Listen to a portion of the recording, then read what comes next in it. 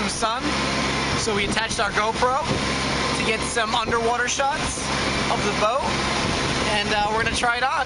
Hopefully it doesn't blow away. All right, let's go. So it seems pretty stable. I need to make sure that the rain X is working. So we're gonna have to look at the footage a little bit later.